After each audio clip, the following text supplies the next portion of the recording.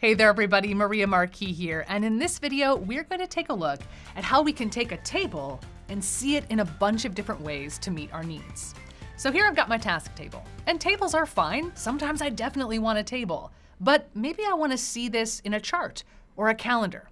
Well, I can adjust that all under the Options menu. Right along the top, notice we have all these different choices. We could see it as cards. We could choose a detail view, which puts a row front and center. So if I've got rows with a lot of information, detail can be helpful because it shows me everything in a little more space. I also have a calendar view if I want to see everything where it lands in time. Under this little More menu, we can choose to convert this into a form so that people can very easily add new projects. Or maybe I want it to be a timeline view, so I'm able to see where things start and where things end and how much time we think they're going to take.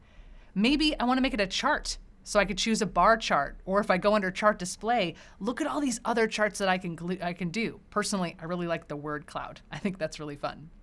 I also love under here, we can just make a board, which for me is going to be perfect because notice it automatically organizes everything by the person. So I can see everything Joel's working on, Polly, etc. And if I want, I can change up what is the sort of macro level, if I wanted it to be the task type, or if I wanted it to be whether or not it's urgent. The key here is that these different display options allow you to see your data the way you want to see it to answer those questions that you have. And every type of choice you make here from display has its own special menu where you can adjust and tweak those little aesthetic options as well. So now it's your turn. Think about your data. How do you want to see it? And go ahead and change the display. All right, I'll see you next time.